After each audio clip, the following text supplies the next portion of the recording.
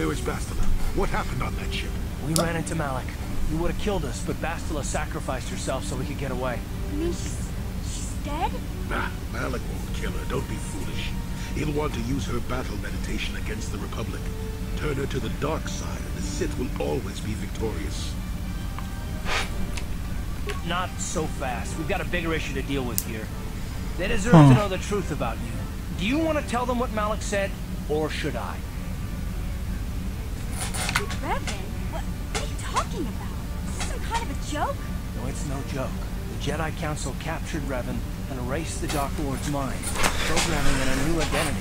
Saul Karras told me on the Leviathan, and Bastila confirmed it. You're Darth Revan? This is big. Do you remember anything about being the Dark Lord? Stabbies is someone that Max played a BR with, and then he just kind of fell in. He was one of those people who luckily said, hey, Max approves of you, now you're in. Which seems to be like the way to get into that circle. I've noticed you get to like fall in accidentally. Just a few flashes. That's it. Nothing more? Then I don't think there's a problem. It seems to me that if you don't really remember anything about being Revan, then it doesn't really matter anymore. You are who you are now, right? Of course it still matters. How do we know more memories won't come flooding back? How do we know Revan won't suddenly turn on us? The whole time we've been chasing after Malak, we've had his old Sith master right at our side, listening to our secrets, hearing our plans. Yeah, well, Fascist. Eric, I should say because it's easier. Yeah, he did that too, but once he got like that initial one, he kind of went off on his own. Like, you don't see him jumping into all this stuff anymore. Him and Fats really kind of stuck to their own corner. But no, Stabbies just came out of left field and was out of nowhere. He's like, oh, he's now part of the group. Well, not really part of the group. He's also friends with Sarah. Because they've been playing the Forest together. But yeah, more or less kind of the whole Fascist treatment. The treatment we all one day seek to be blessed with. Yeah. I don't see the Sith Lord standing here. I see a friend who's been with us through thick and thin. Remember, Malak's the one who tried to destroy Terrace.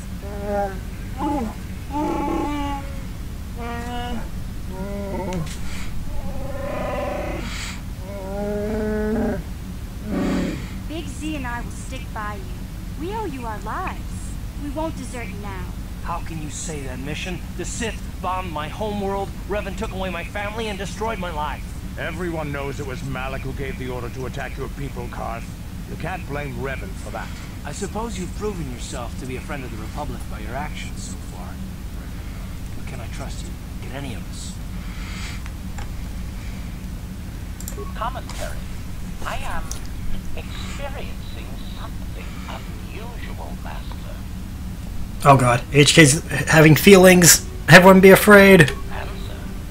My programming is activating my deleted memory core. I believe I have a homing system that is restoring it, Master. Observation. That is unnecessary, Master. My intent is not hostile. I am receiving no combat override commands. More plot reveals. My homing system is a function of my assassination protocols, that which I told you had been deactivated. This system was not. It seems that the homing system deliberately restores my deleted memory core upon returning to my original master. Affirmation. Correct, Master. Sith protocols maintain that all droid knowledge be deleted before assassination missions and restored upon return. I have returned to you, and my full functionality is now under your personal command. With a distinct pleasure to see you again,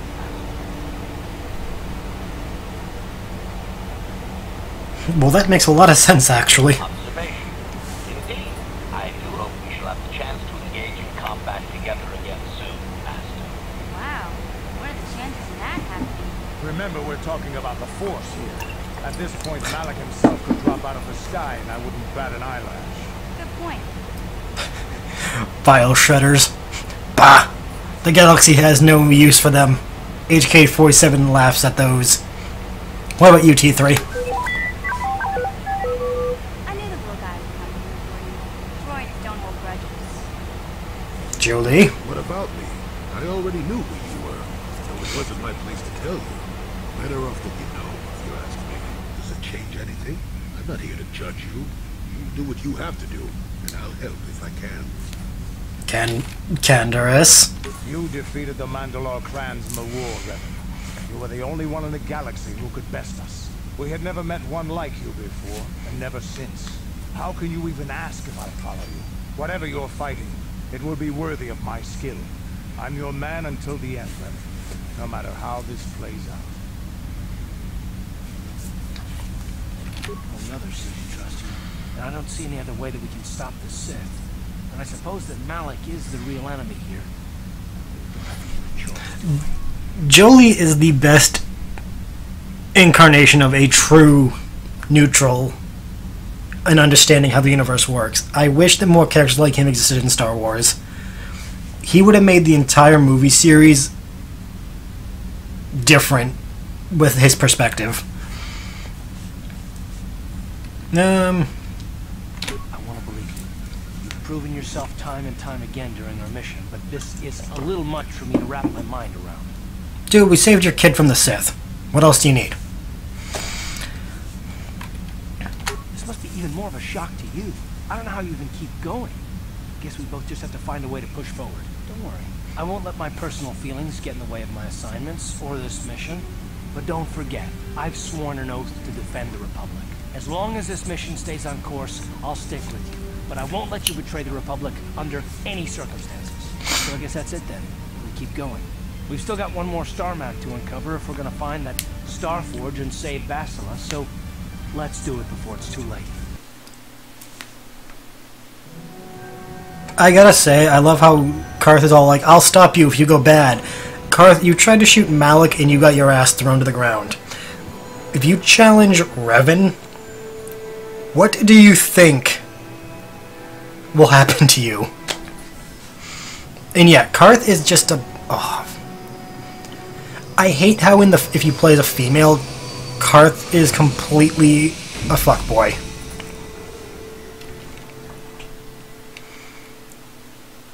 Why'd I come here again?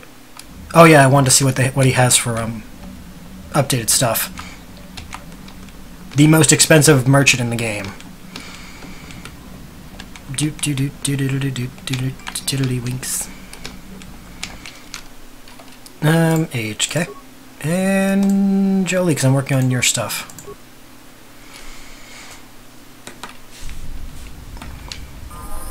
Oh yeah, P. Auto level up because you pretty much are the tank of stuff. Statement.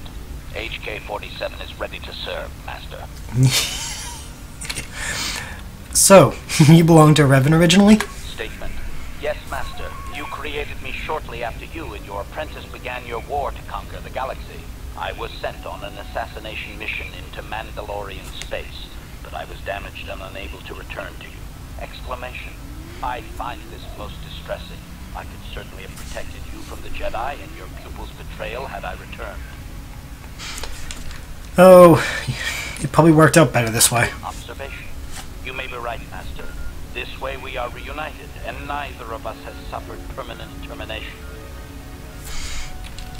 Observation. You are different in many fundamental ways, Master. You have a concern for life that is unsettling. This cannot solely be caused by memory loss. I do not know how to explain it. Regardless, you do seem to be improved overall from the human I once knew. Well, I'll take an improvement. So, the meatbag reference? Answer. It was you who programmed me thus, Master. Your pupil once asked me what I thought of him, and I informed him of his meatbag status. He was unimpressed, but you found the reference humorous. You changed my program so that I would continue to use the term.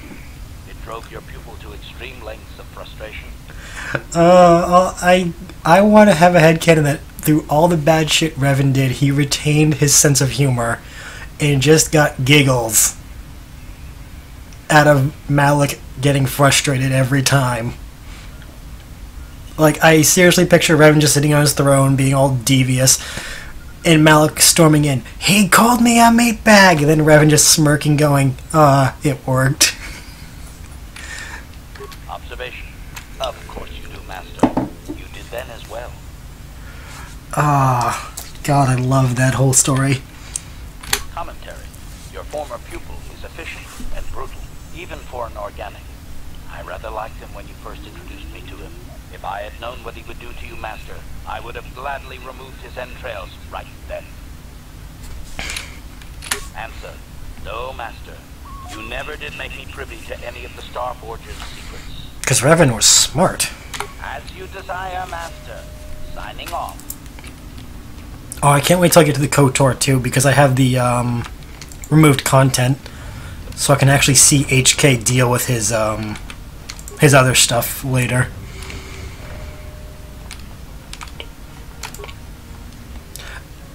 I kind of wish Renee would play this game, because I want to see her reaction to HK-47. Uh-oh.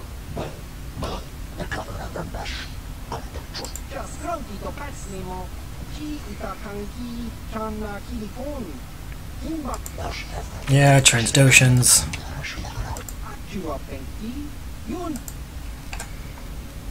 Let me have a clear.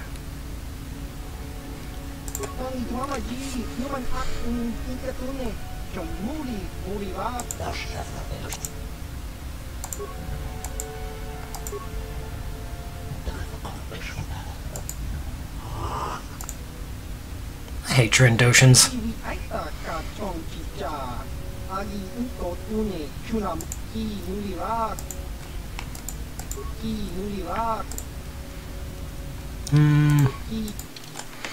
Let's see.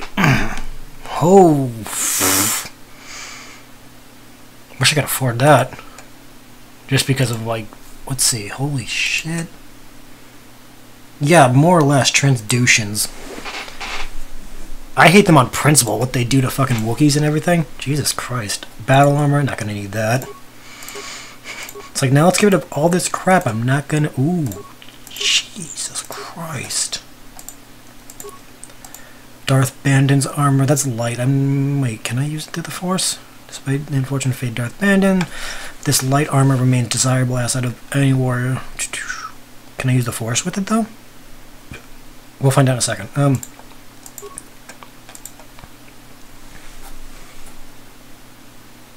Yeah, that bothers me a lot in this game. Like, I realized it again, replaying it.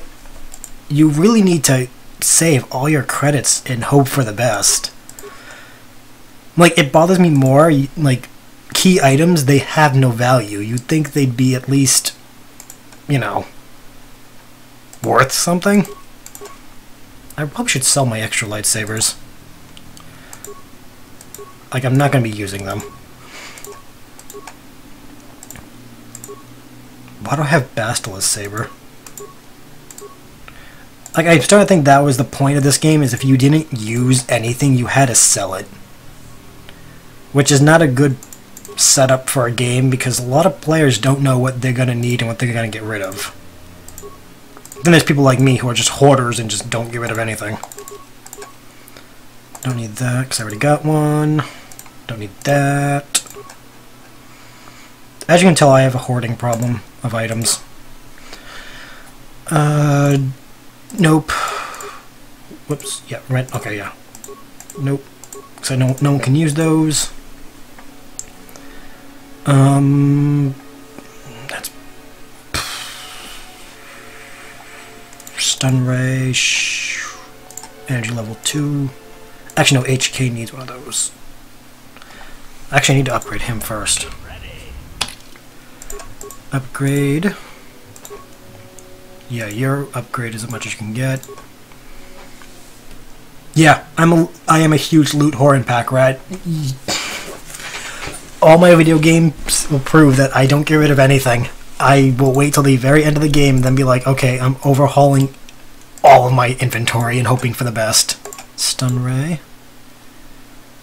Okay, you are pretty much set. Whatever I keep will just go to... I wasn't done talking to you. Sell me. Okay. You got like a ton of... You only have like armor, which I really don't see being useful.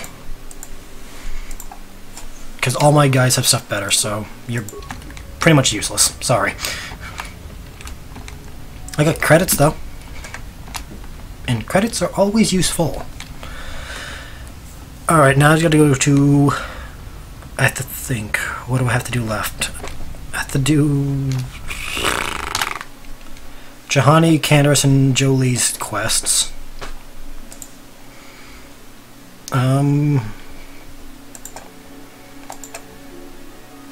The Hermit in the Hills.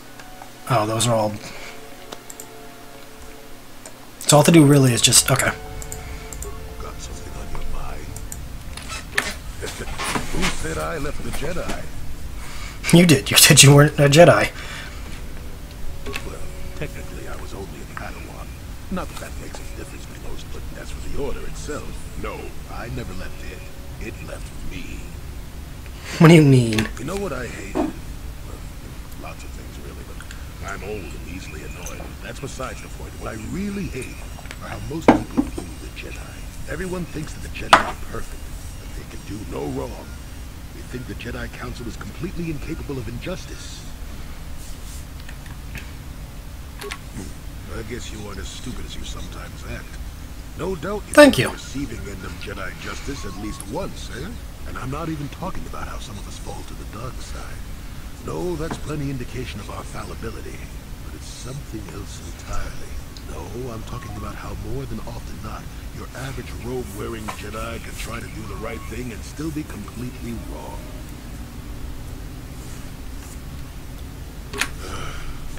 Suppose I'm not being very clear, am I? Come to think of it, I got a credit. Someone my age is entitled to ramble, damn it. But for your sake, I'll try to explain. I'll tell you a little tale about a Jedi master I once knew. Hortath, I think. Or was it Hortoff? I can never get it straight. Where was I then? Oh yes, Master Hortath. He was a kindly old Jedi who meant well. But the most nearsighted thing in the Corps, I swear. He would walk into walls, knock over tables, mistake apprentices for rancor beasts, that sort of thing. And he was too proud to submit to proper treatment. Some used to counsel him in the urge to use the Force, Master Hortath. Allow the Force to see for you. But he refused to believe that his eyes were failing. He simply squinted more and more as the years went on. The other Jedi resignedly passing it off as the amusing quirk of a compassionate old man. Go on. So, one day a young Padawan meets Master Hortath in the courtyard and, not knowing of his blindness, asks him for directions to the Council. Quite sure of himself, Hortath gave the lad directions, which happened to lead back outside and away from the Enclave. The Padawan is confused, naturally. He asks if Master Hortath is sure, and of course Master Hortath says that he is. The Padawan suggests that perhaps he should have asked someone else. But the proud Hortath now feels insulted. He tells the Padawan to take the route he prescribed and no other. Rather dejectedly, the Padawan did as he was told, and so ended up leaving the Jedi Order forever. It was decided that the boy's fate was to leave the Order anyway, though whether that was out of respect for Hortath or because the boy went on to something else, well, we'll never know.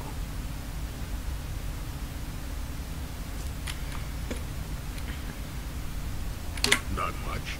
I never knew the Padawan nor met Master Hortath himself. He was before my time. The tale is about blindness, and I thought the point was clear. At any rate, you think about it. You're the one who asked why the Jedi left me, remember? Now let's get going. My feet are itching for a good run. Story time with Grandpa Jolie is the best.